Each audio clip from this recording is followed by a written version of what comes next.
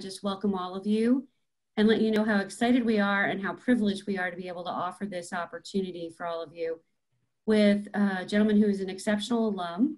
I'm going to hold off on that for just a second, though, before I introduce him, and give a special shout out and thank you to Professor Murphy, who actually is the sponsor of this webinar, has had such an outstanding passion, not only for the field of accounting and finance, but also ethics and fraud, and is really the key sponsor of this conversation with his classes, and so excited to have so many other classes and students able to participate as well. He was very gracious to let everybody share in this opportunity, even though he could selfishly just want to keep it for himself and his students. So we're excited to have Professor Murphy. He's going to be our moderator today. And more importantly, we've got a very amazing guest speaker. Deshaun Hagan is an alumnus of SNU, and he's so many other things. And what I wanted to do, Deshaun, is I thought we could start out by letting you not only introduce yourself, but using that as an opportunity to kind of share not only your position now, but really that journey that you took to get there, if that's an okay way to start. You've got an amazing story. And so I'm looking forward to having you share that. Yep, sorry. One of my employees was just trying to call me. That's okay. Hold on. I'm declining the Zoom. Okay. I'm sorry. Your last 10 seconds I missed. I think you were... You're going to tell us about you. You're going to introduce yourself, but I want you to tell them not only about the role that you're in right now, but how you got there, like the journey that you took. Okay. Because I think that's just so... I think everybody always thinks that people at very high levels must have had a clear path, no interruptions, no hiccups. Everybody just knew what they wanted to do in college. And they just eventually landed into a VP role because they moved up a company. And I think your story is just so enthralling and really just a testament to really what students overall can experience really out in the real world. So I'd like to turn it over to you. Yeah. So let's start by saying I hope I live up to all that hype that just happened. And you'll have to excuse my voice. I literally have been talking the entire day in Q4 meetings. So if I got to go on mute for a second, just excuse me. And the other thing, I'll just kind of set precedents now. If you hear a doorbell ring in the background, I'm breaking Zoom rules here. Some dogs are going to bark, but we have to have somebody come fix something in our kitchen for us. So you'll have to excuse me on that one. But diving right in. So as far as my background, let me give you the 2-minute elevator speech here. So leaving high school, I was what you would consider a traditional college student. Went to a state university for a year on an athletic scholarship. Had plans on actually going to medical school and being a plastic surgeon. That was what I thought I was going to do. I had too much fun my freshman year of college. I went from a small high school and went to a major university, and I think it's still known as kind of a party school. So I fell into that, and I needed some order, some structure in my life. So at that point, I decided that I needed to go ahead and make a change. So my family was multiple generations of military, all Army.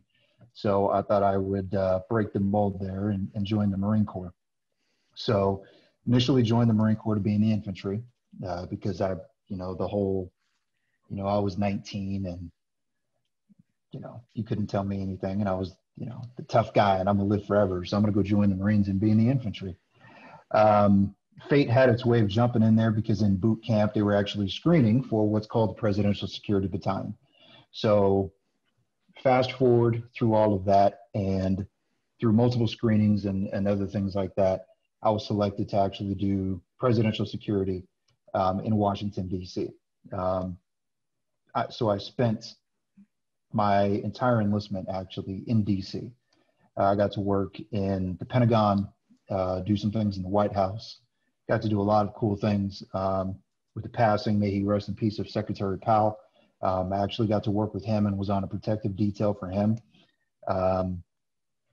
personal shameless plug on my end. If you haven't read any of that man's books, do yourself a favor and read some of his books, because they were game changers for me and a lot of people I know, especially those that are looking to get into leadership roles and things of that nature. So sidebar on that one.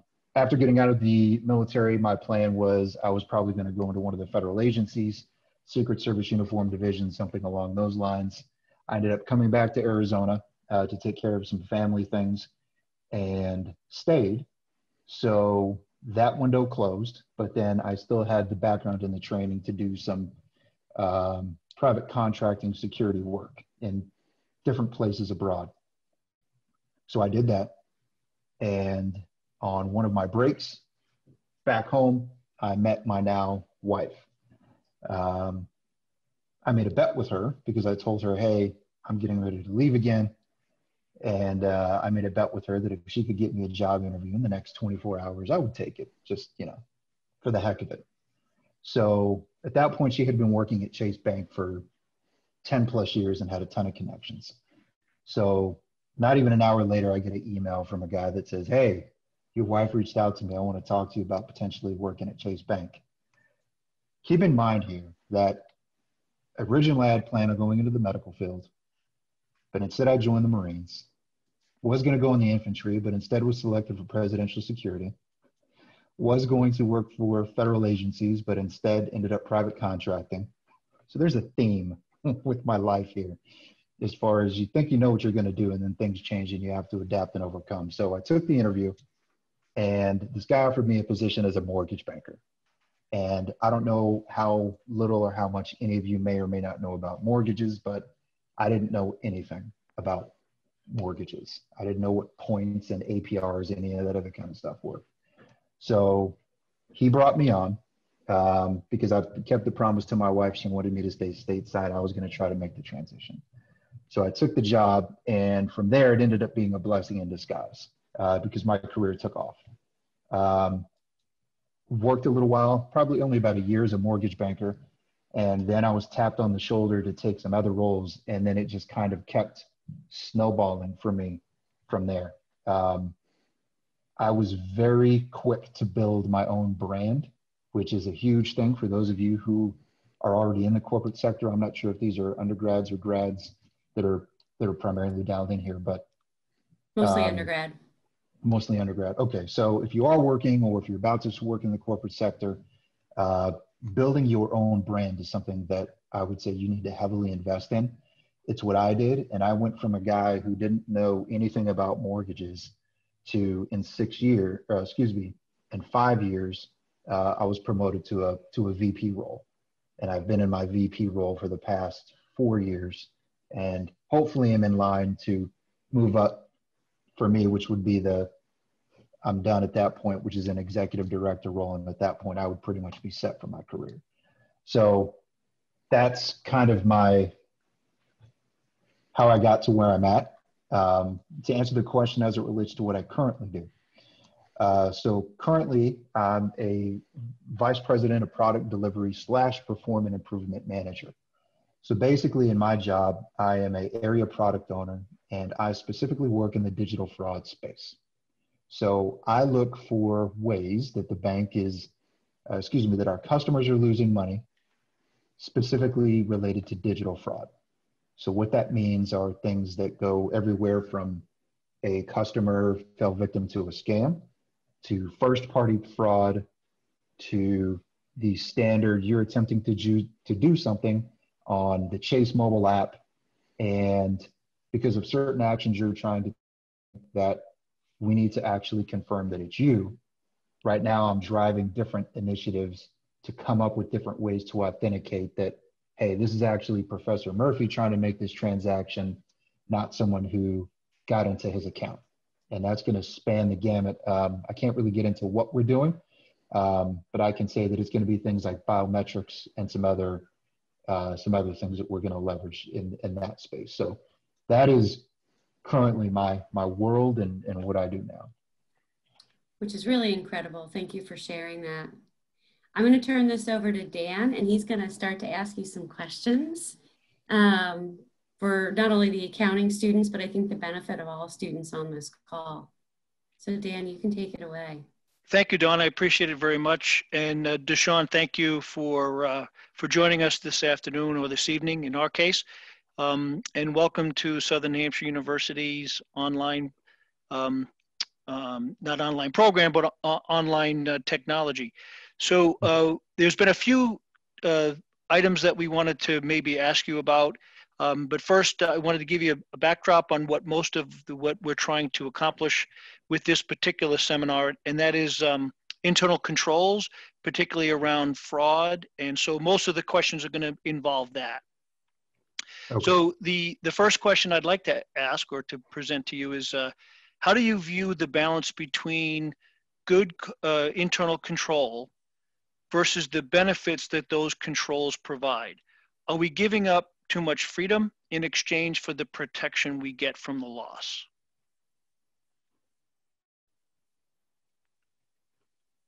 So there's a few different ways do you know what the premise of that? There's a few different ways I can take that. So is that basically whoever has asked that question is the premise there, the internal controls that we as and let me give you this caveat as well.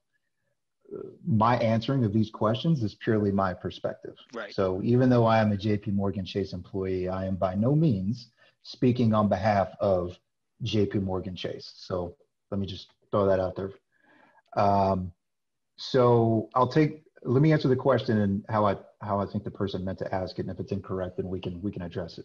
Sure. But from an internal control standpoint, from what I'm understanding is basically are the controls that we are putting in place kind of infringing upon actions that our customers can and cannot take. Is that kind of where they're going with that? Yep, it could be either customers or, and you can think of any large organization. It doesn't have to be specific to Chase, but when we think of good internal controls, we're thinking of cost benefit.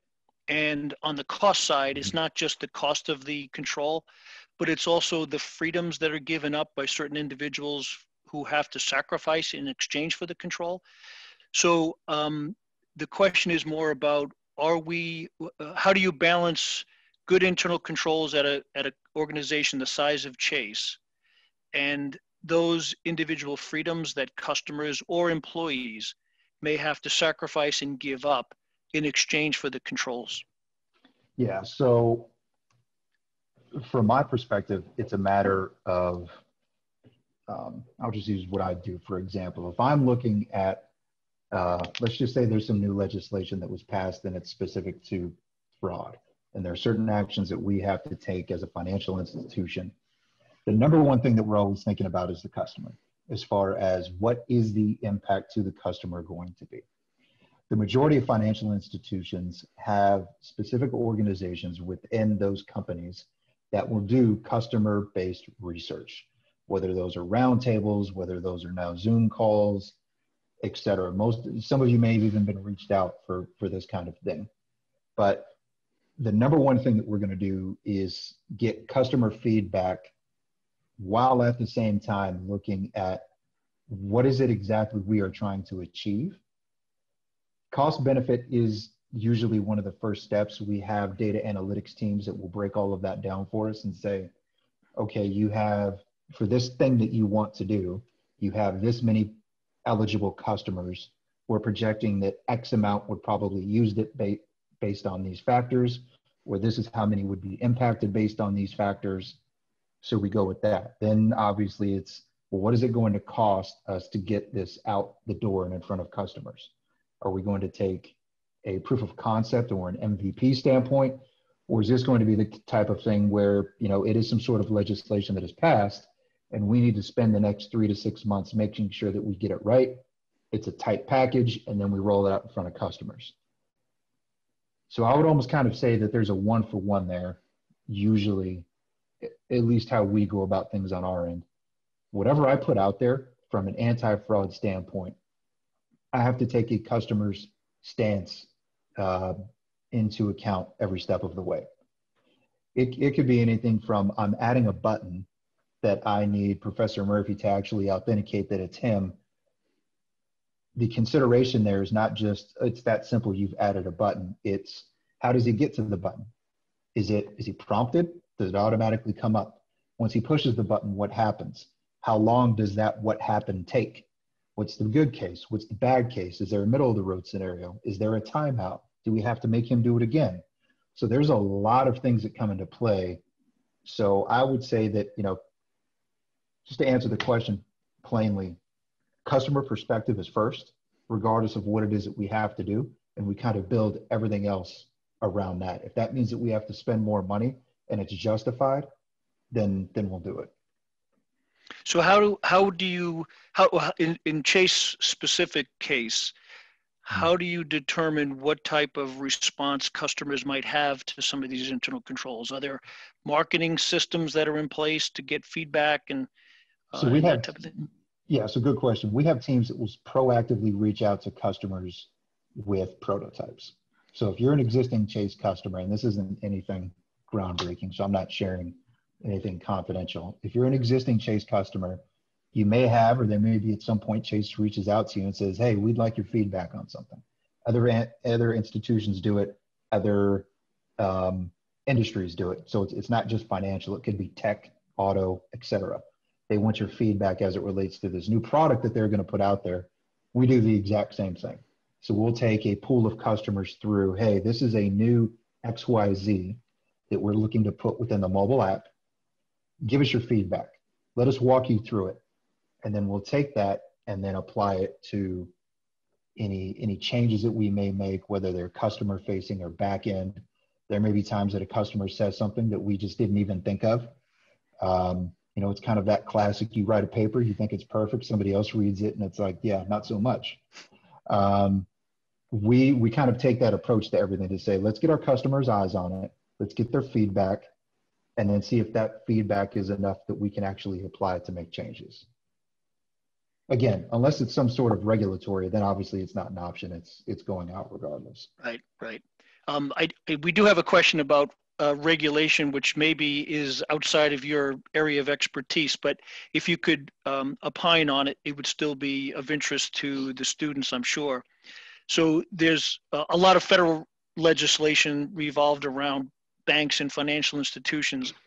Mm-hmm. And we're curious about the impact of Sarbanes-Oxley on your organization, or maybe even on you personally.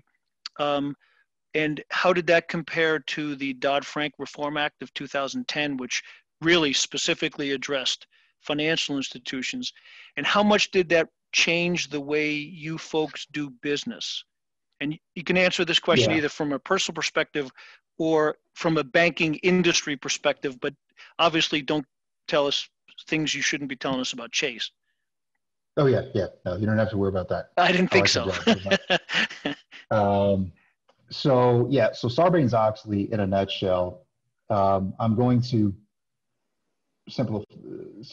really oversimplify it, but unless I'm the CEO of Chase Bank, Sarbanes-Oxley really doesn't impact me. Because in the grand scheme of things, that's more, so the Sarbanes-Oxley, I'm sure the majority of your people know, but I'll give you the 2-second. Sarbanes-Oxley is to prevent a prime example of companies like, Enron. Enron, yep. Right. So that way if I'm the CEO of a company, I cannot basically claim negligence. Or I'm sorry, not negligence, but almost like an incompetence as far as I didn't know. I had no clue that my directs were doing this sorts of things and that they were defrauding customers. I'm up here at the top. I had no way of knowing that. Sarbanes-Oxley basically addresses that by saying, nope, if you're the CEO, I believe they actually have to wet sign financial docs that actually get then submitted to the SEC. So there's no way for our CEO, Jamie Dimon, to say, he didn't know how good or bad we're not doing. So that doesn't impact me as far as anything that I do directly. Mm-hmm. Dodd-Frank doesn't really either, because that is more, I don't want to say it was holistically mortgage, but the mortgage bubble was a big piece of that, as far as like predatory lending, and the big thing was like stated income loans, and then putting a customer into an ARM. For those that don't know, that's an adjustable rate mortgage. So back then, you could have said that you work at McDonald's and make $100,000 a year. The majority of institutions weren't requiring you to actually provide any sort of income documentation. They would stick you into an adjustable rate mortgage so you could afford the first couple years of payments on, let's say, a $500,000 house that you had no business living in. And then all of a sudden the rate changes because it's an adjustable rate mortgage. And then you all of a sudden now can't afford the payment. So then now that's one foreclosed house after another. So that was kind of the main piece of that. So from a personal and what I do daily, I'm not really impacted by either. But what I can say is from an institution standpoint, there were a lot of changes, especially Dodd-Frank, that were made to our mortgage line of business. And they still are, to ensure that we stay on top of any sort of regulatory changes like that, to make sure that we are in adherence. When I was working in mortgage years ago, I helped implement a new mortgage origination system. And it actually took us way longer to get done because we needed to make sure things like Dodd-Frank were addressed before we put it out there to customers. So as far as I'm impacted, not really. But I can say that, yeah, whenever these sorts of regulatory things are passed down, it does make institutions stop, hit the brakes, regroup, and say, okay, when do we need to have these changes done? And who do we need to get together in order to get these things done? Mm-hmm. A couple of questions have come in through the chat that I'd like to address with you, Deshaun, if we can. Yeah. One is from Ryan, and he says, can you dive into your comment before about building your own brand? What's the most efficient way it's done in a well-established corporation? So I think what he's saying is, how do I establish my brand and make sure that it fits into whatever corporation that I might be working in or desiring to work in? Yeah, so I would say that I kind of took a military approach, which is why I think I was successful. I did not, number one, is I did not get caught up in a lot of the office politics that happen, regardless of where you are. Doesn't matter if you're a professor at a university or an executive at a bank. It is.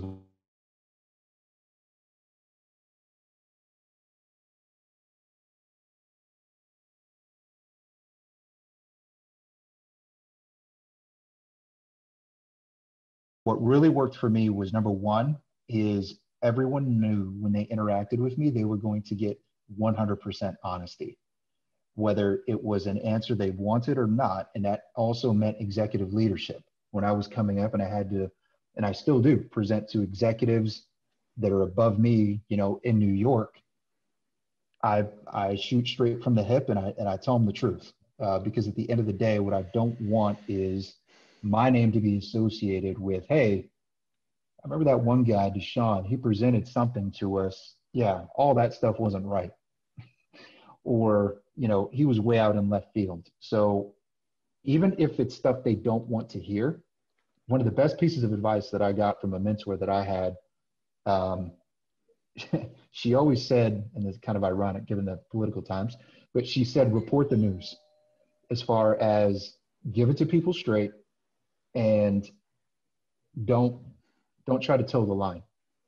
If you do that and you do your job well, people will naturally gravitate to you and ask you to do things for them.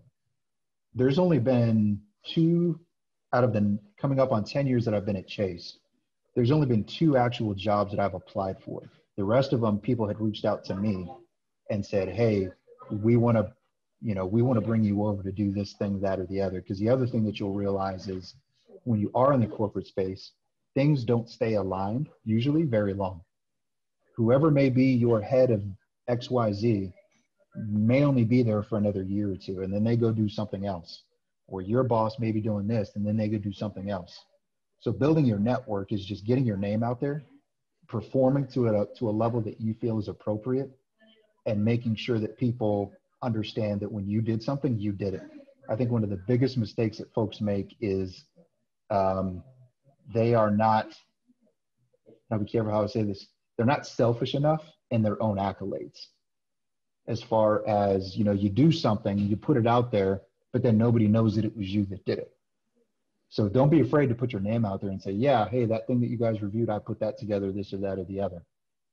That was kind of how I started getting the ball rolling. And then once I had people reaching out to me for things, it was based on, hey, I saw the work that you did on this thing. I want to bring you over here. So everybody does it different.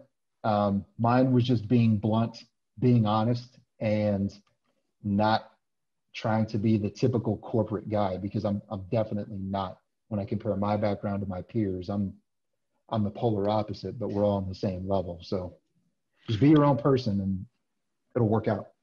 Maybe you could comment a little bit to go into that a little bit further.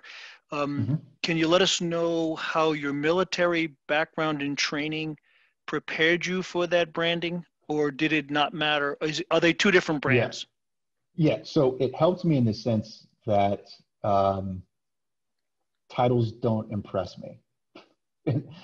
I think there's a lot of folks that may get stage fright if they say, who is it that asked the question? Was the name Ryan or Brian? Yeah, Ryan in this case. Yep. Ryan. So let's just say, I don't know what you do for a living, Rob, but let's just say you're in the corporate space and your boss reaches out to you and says, hey, Ryan, I need you to put this thing together in the next 24 hours and you're going to present it to our executives. I've seen that type of opportunity go completely lost on a lot of folks, where that is your time to basically shine, to jump out there, get in front of these people and get yourself known. The other thing that I did is I would approach people. So pre-COVID, we always had these big town halls. We had all these other kinds of things that we would do where a lot of our senior executives were there. And I would just go up to them and start a conversation and say, hey, my name's Deshaun. I work in, XYZ. I usually would refer to a name that was probably 3 levels above me so they would know who I was talking about as far as where I work. And I just started networking. It doesn't mean that I'm asking them for anything. One of the biggest things, and this actually came from my time with Secretary Powell, one of the best pieces of advice he ever gave me was befriend people when you don't need anything. You do that and you for so far down the line, because now it's not, oh, well, Deshaun's reaching out to Professor Murphy. I'm over here shaking his hand and talking to him at this conference because I want something. It's, hey, I'm just shaking your hand and talking to you because I work in your line of business. You're my senior executive. I just wanted to introduce myself, maybe have a conversation with you, share some ideas with you, et cetera, et cetera. I can't tell you how many people do not do that. Yeah. Or the ones that do, they have an agenda. If you do it without an agenda and just for the sake of doing it, you will be surprised how that comes back to you. Do you also feel that it's appropriate and a good idea to understand what it is that the person you're meeting and networking with, what they might need from you presently or in the future, as opposed to what you might get from them? Is that a good strategy for networking? Yeah. I mean, I think at the end of the day, it just depends on what you're doing and where, Right. For me, it was, I kind of got over titles and being overly impressed by people because I was kind of jaded by it when you're 19 and 20 and you're doing motorcades for some of the most powerful men in the U.S. and women. You go work a corporate job and someone's like, yeah, I'm the VP of this. It's like, great. Yeah. You have 2 arms and 2 legs just like me, right? Exactly.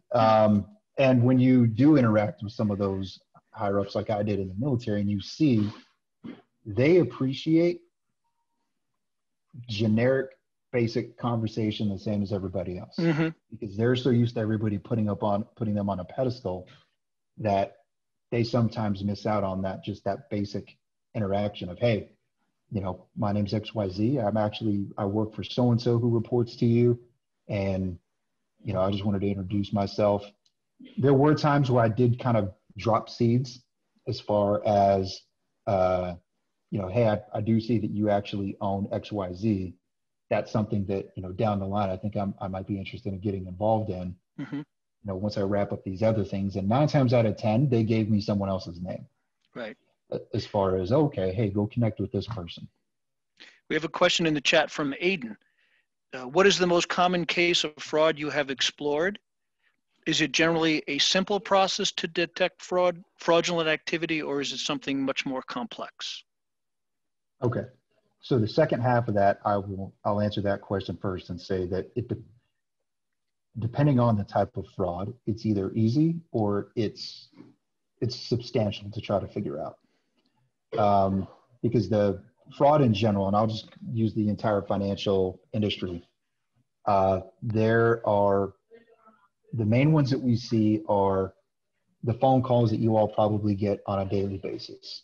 The car warranty, the Amazon scam, which if you're not familiar with the Amazon scam, that is very familiar. Well, the Amazon scam is basically, I get access to Professor Murphy's credentials, his username and his password, whether I got it on the dark web or I sent him an email and it's monitoring his keystrokes. However I came about it, I have it. I go into his Amazon account and I will look and see what his most recent purchases were. I will then get Professor Murphy on the phone and pretend I am from Amazon under the guise that I'm calling him about some sort of an order issue. And I gain his trust by saying, hey, most recently I saw you ordered this, that, and the other. Oh, okay. Well, how else could you know that unless you really are Amazon? Okay. What do you need? And then they get these customers to access third-party share sites where they download something and it gives that person access to your monitor, to your mobile device, and then they just proceed to charge away. The Windows scheme is another one that it's the same thing. If you've ever gotten the thing that comes up on your monitor and it says that the messages vary. You've been attacked. There's suspicious malware. Call this number. You call the number and it's a fake call center pretending to be Windows, and they ask you to install this stuff and then they charge you, and that's a scam. There's more complex scenarios. There's what we call man in the middle, which means Professor Murphy and I are criminals and Dawn is our target. Again, I use the dark web or some other means to get Dawn's financial login credentials to whatever bank she's using. I'll go in and I'll make charges knowing that, and as far as using her card information, knowing that more than likely I may trip some sort of an OTP, which is a one-time passcode. Some of you may have received those on your mobile devices where it says something like, hey, is this you? It comes in different forms. One is this you trying to make this purchase? Another one is, we just want to confirm that this is you attempting to make XYZ transaction. Here's your one-time passcode. The way that it'll work is I'll call Dawn pretending to be the bank. And I will tell her, hey, it looks like there's right now some suspicious activity going on in your account. You should have received a one-time passcode from us. Can you go ahead and read that to me so I can verify that it's you? She thinks that this is legit, will give me the one-time passcode. At the same time, I will take that passcode and pass it over to Professor Murphy, who was on the phone pretending to be the customer, and he now has the one-time passcode that he's giving to the bank that will allow the transaction to go through. So the digital fraud kind of runs the gamut of scams all the way to very complex, and how they go about doing these things. So when customers call in and say, hey, this wasn't me, there's a specific group that will go in and investigate to see what happened.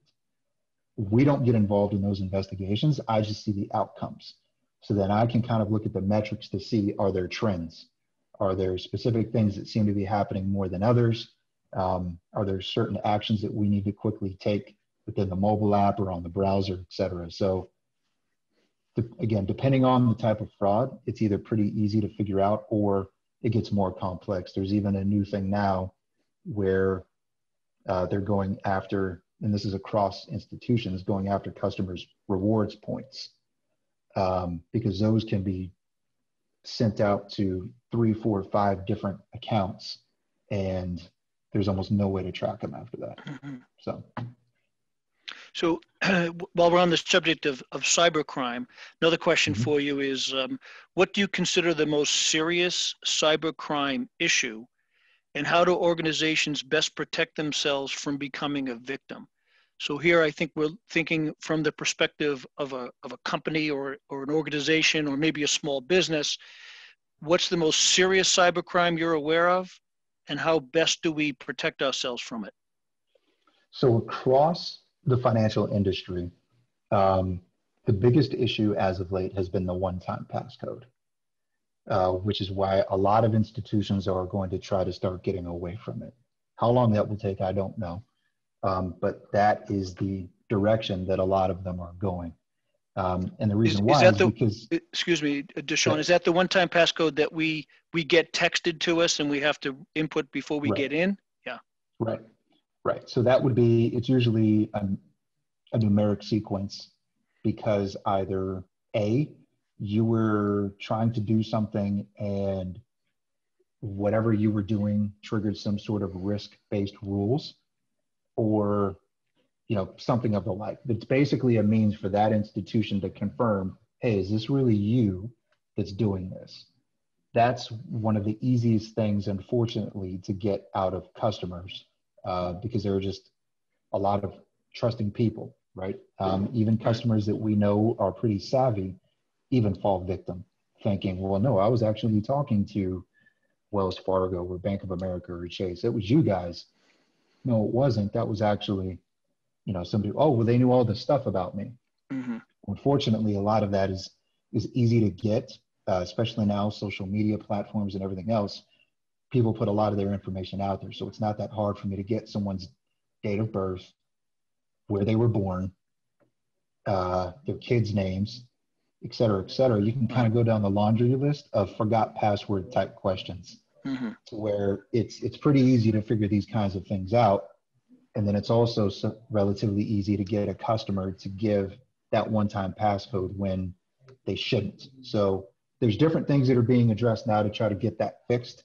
I've seen some institutions capitalize. We actually just started doing that, where if we ever send a one-time passcode to a customer, we capitalize the word never to let them know we will never ask you for this, because we never will. Right. So it's everything from that to figuring out how we can get rid of it. But right now, that's kind of the big, across the industry, the one-time passcode giveaway from customers is kind of the big issue. Okay. Jack posted a question in the chat, and this is going back to your presentation about networking. Is it appropriate to ask senior execs and people of that stature for contact information to network later on down the road? So I would say that it depends. Right. Here's why I say that. Where I work at Chase, let's just say that Professor Murphy was a managing director. So that's 2 levels above me. So I'm a vice president. The next level above me is executive director. Above that is managing director. Managing directors are usually like the head, like the CEO of a mortgage kind of thing. I can simply look up their contact information internally. So I don't need to ask them for it. So I guess that's why I'm saying it kind of depends. It also depends on, I would say, the outcome of the conversation.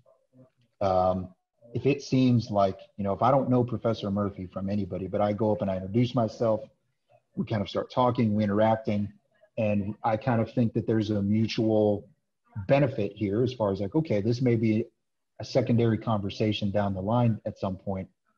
I may ask him for that with the caveat of at some point, not that I'm going to email you or call you every day or whatever, but just putting that out there is like, hey, Professor Murphy, if you wouldn't mind, if we could exchange emails, and maybe in a couple weeks or in a couple months, I can reach out to you and we can re-engage in this conversation. I think that type of thing is fine. But again, it really just depends on the company, what you do, the scenario, et cetera. I'm not going to go ask Jamie Dimon for his cell phone number. So, I think it's all kind of relative. I'm sure you'll be able to feel it out when you get into that scenario. But if it's somebody that you can just look up internally, I wouldn't ask them for it. But what I would ask is for the permission to use it. Because normally, and this is something I had to learn a while ago, the vast majority of executives have administrators. So they have people going through their email for them and kind of weeding out noise, right, and only allowing them to see the stuff that they care about. So one of my mentors, who was a managing director in New York, he had to let his admin know, hey, if Deshaun ever, tries to reach out to me, kind of let that go through. So you just got to get an understanding of how the communication is going to work, what your intent is, how the conversation goes. And then I think you'll be able to determine based off that whether or not it's appropriate. Sure. Okay. I have another question that a lot of students have been interested in. Digital currency and cryptocurrency is kind of hot, and people are really interested in how it works and what the future is going to be like with respect to that. I'm sure JP Morgan Chase is right on the cutting edge of that kind of activity. So the question is, it's an exciting new field for doing business, particularly internationally. What impact has this had on Chase, and how has it affected your responsibilities at the firm, if at all? Do you see it as the future of exchanging assets among businesses? Or do you think it'll be a flash in the pan that 10 years from now, we'll hardly even remember it happened? A lot of questions there. Okay. Yeah, if you want me to break it down a little bit finer than that. So cryptocurrency, how has it affected Chase? Let's start there. So to answer that question, I'll answer that from my perspective and say that it hasn't. Because you have to keep in mind that since it is not a federally regulated form of actual currency, it's not, I don't want to say that financial institutions don't care about it, but I will say for me, I won't speak for everyone at the bank. I'll just say for me, it feels like more of a watch item as far as let's keep an eye on it and see how this continues to trend. And if it seems like it's going to be something where we as a financial institution are going to have to address it, then I'm sure with the ridiculously smart people we have working at this bank, they would be ahead of that.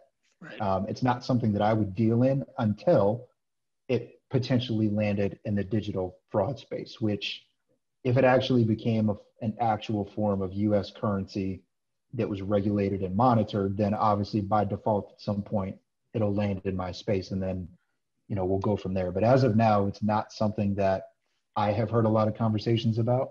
Mm-hmm. And it's not something that impacts me at all as of now. Right. Okay. And I'm sure Chase is keeping its finger on the pulse of that. In terms of your personal opinion, do you think it will be a way for companies, B2B, doing business to business and exchanging assets? Do you think it has a future, whether it's regulated or not, or you don't have an opinion, or you're not sure? What are your feelings about that in terms of exchanging assets? Yeah, so I'll be honest with you and say that I have not really spent a whole lot of time on mm-hmm. Bitcoin mm-hmm. or digital currency at all. Mm-hmm. Mm-hmm. I don't know what its shelf life is going to be.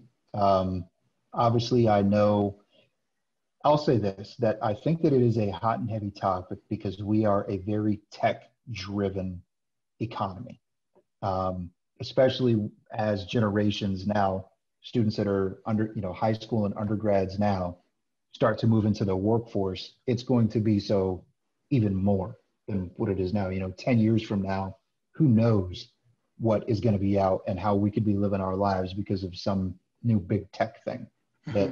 that just changed the game. Right. So as of now, and that's why I use the term watch item. That's kind of how I treat it. I read up on it every now and again, and I kind of, I have a few close acquaintances that swear by it and, think that they're going to be millionaires, which, hey, if they are, awesome. I missed the boat. But as of now, yeah, as of now, I just kind of treat it as something I keep an eye on, and If it seems to get more momentum, then I'll probably pay more attention to it. Okay. And last question on that particular subject. How long do you think it'll be before it does become a regulated item?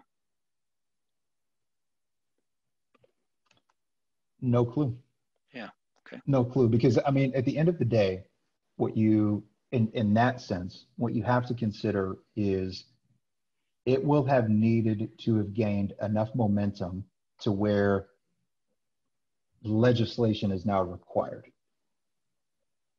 Then it's kind of one of those like, okay, and everything comes in these phases, right? There's a lot of things that, I won't address it here, but there's a lot of things that were not legal 10 years ago that all of a sudden gained momentum and they forced legislation, and now it is. So will Bitcoin and cryptocurrency kind of follow that same path? I don't know.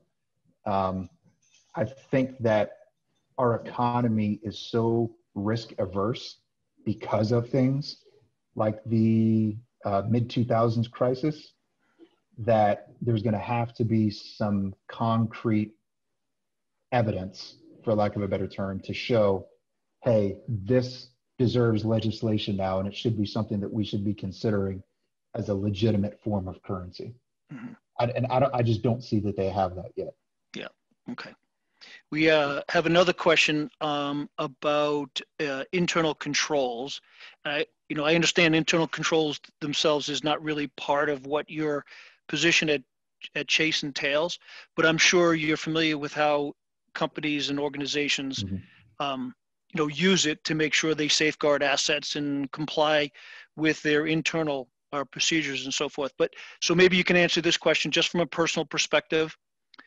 In considering the warning signs of internal control problems, of which there's been a lot over the last 15 years, what do you think is more important, warning signs that there is a people problem or warning signs that there is some type of systemic problem? And can you give us any examples of what you might look for in terms of your position as a fraud person?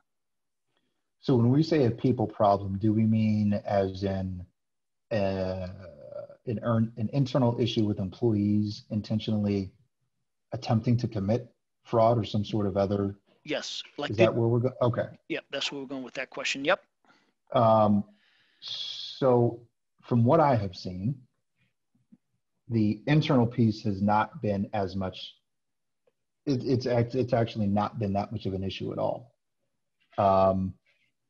Primarily because, and for those of you that work in corporate sectors, I'm sure you know this, anything and everything that you do on a corporate-owned piece of technology is monitored. Whether you think it is or it's not, it is. So there are, like we have a organization within Chase called Global Security and Investigations. And those people are ridiculously high speed at the stuff that they can figure out and find and do and track down. It's ridiculous. I'm assuming that the vast majority of other major financial institutions or even Fortune 500 companies have something similar. So from an internal standpoint, I think that is already something that is invested in to ensure that, hey, and it's all the basic things, everything from making sure that like you can't print something that you shouldn't be printing or trying to print, all the way to instant message conversations, emails, access to certain files, downloading of files, et cetera, et cetera. All of those things are pretty much watched and tracked. So from my experience, I have not really seen as much of an employee or an internal issue as I have external, and primarily customers falling victim to scams and things of that nature. You mind taking an accounting question on? An accounting question. Hold on. Let me put we won't get too technical. That class was a couple years ago, but I'll try it. We won't get too technical on you, but I'm thinking more in terms of, some of these students are in an accounting class, and what we study often and what we've tried to highlight as much as possible is the financial statements as they're presented, their matrices. You know, we're trying to measure something. We're trying to report back information. It's a communication device. It's not just, you know, a piece of paper. If you could pick just one accounting financial measure as the most important metric from which to judge a company, what would that metric be? Oh, wow. Told you it'd be non-technical, right? That's a definition of a loaded question, though. So I would say this. The main, and again, I'll answer this just on my end. I am all about the digital fraud and the fraud space. So on a regular basis, what I look at and what our executives look at, as far as executives above me, are fraud losses. How much money are we losing as it relates to fraud? Why would I care about that as a customer? If I'm giving a bank my hard-earned money, whether it's my 401k, my savings, whatever it is, if I'm giving you access to my assets and I know that you are losing what I would consider to be substantial amounts of money, either every month, every quarter, or every year, I would have concerns about what controls you do have in place and why it seems like, for lack of a better term, that bleeding hasn't stopped or slowed down. So I only say that because that's the space that I live in. And for us, it is a very telling number, depending on how you're looking at it. So that's kind of where I would focus, is how much money is the bank, any institution, losing from a fraud standpoint, because that in and of itself will tell you whether they do or don't care about you as a customer, or internal controls, or internal policing, or regulatory, any of that other kind of stuff. It looks like we have about 5 more minutes or so left in the program. What I'd like to do, if anybody has any last minute questions they want to post to the chat, please do so. But if I could, Deshaun, 2 questions that I'd like to pose, and if we have more time, we'll take more. But one student, Lindsay, asked, what are some of the skills that you feel helped your success in a business like Morgan Chase? And how can undergrads like us further our education in the field? What should we study and where should we start? So I can tell you this. Undergraduate studies are not what they used to be 15, 20 years ago. Oh, come on, Deshaun, you're killing me. Can you hear me? Yeah. Here's what I mean by that. Not the degree itself. I'm talking about what you majored in. So I work with, case in point, I have a peer who has a BA and a master's in forensic psychology. She's working in banking. But if you know that you want to go down this path as it relates to, I want to work in the financial industry, I would say focus if you know that it's going to be something very specific, like if you know, oh, I want to do forensic accounting, that is a very specific field, right? Which is going to require specific types of knowledge in order to do. But if you know that you want to go into business in general, or I want to work in the corporate sector, my bachelor's degree is in cybercrime. That helped me get in the door as far as over to the digital fraud space. But I have a standard MBA. I don't have any specialization. I just wanted to further my education from the business side so I could kind of better compete, number one, but then also have a additional knowledge specific to business in general. Like, what are the things that senior executives think about? What are the, how do I do this? How do I do that? And that's why I pursued my MBA. Having a degree is obviously almost a required, right? But I think after that is you really don't have to decide what you want to do when you grow up until you actually get your foot in the door. Because by no stretch of the imagination, when I started working at Chase doing mortgages, did I think that 5 years later I'd be a VP, and then years after that I'd be owning digital fraud products? Never would have thought that. But that's where kind of my career progression took me. So I would say leave as many doors open as you can. Don't, pigeonhole yourself into one specific thing that may limit you once you do get your foot in the door and they say, well, your education is only in this. How does that apply? So I would just say leave the doors wide open. And after you finish your undergrad and you get into the corporate sector, or if you already are in the corporate sector, leverage that to either make a move or however you want to leverage it. And then if you choose to continue postgraduate, at that point, it's a lot easier for you to narrow your scope and say, okay, hey, I got into the door at this bank. I want to be an anti-money laundering investigator.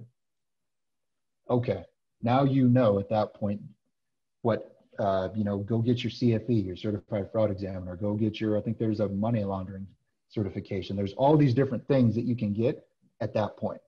So best piece of advice I would give you is just finish the path that you're on now, as far as your undergrad, regardless of your major. Get your foot in the door somewhere. And then once you do that, that is when you leverage post-secondary and credentials to then really get you where you want to go. Because the other thing is, just because you have an undergrad, just because you have, let's just say, a master's, but you don't have a lot of corporate experience, that's kind of what a way to think about it is, okay, do I just go straight in and knock out a post-grad just to say that you have it, or navigate the waters a little bit, see if this is really something that you want to do. And if it is, then you can make this tactical decision and go, okay, now I know I want to go get these other credentials and I want to go do this, this other thing. Like right now for me, my wife has made me put a pause on any postgraduate continuance at this point, because I eventually want to move on to complete a DBA or something similar, potentially another, a doctorate in management or something along those lines. It's not really going to benefit me at Chase, but at the end of the day, I think it's going to give me that greater depth of knowledge that's going to let me do my job better, but it's also going to allow me across the board to be more strategic and tactical as far as what I want to do within the bank or even down the line. So yeah, I would say take your time, be smart, don't be in a rush, and then make your decisions once you have actually decided the road that you want to go. Mm-hmm. That's really terrific advice, Deshaun. Thank you. And I think we're pretty much out of time. I do want to thank you, Deshaun, for all the insight that you've provided to us, and we really appreciate the time you've taken with us. At this point, I'm going to turn it over to Dawn. And Dawn, if you would like to wrap it up for us, I'd appreciate it. Again, yes, I second that in terms of thanking you, Deshaun, for your time. You mentioned being in Q4 budgeting, which is a truly, I'm sure, quite a nightmare. And yet you took time out to meet with all the students, which we're really grateful for. And I'm really hoping that we end up with a bunch of other questions. I know there were some other folks, somebody had their hand up. If we gather some additional questions and we just want some insight from you, I'm hoping maybe we can just send that over. But ultimately, we just want to say how grateful we are for your time, your wisdom, and we're willing to come back and talk to some students and share your world knowledge, because it's you're out there and it's a good thing. They're all going to be out there at some point. So thank you so much. Yeah, no worries.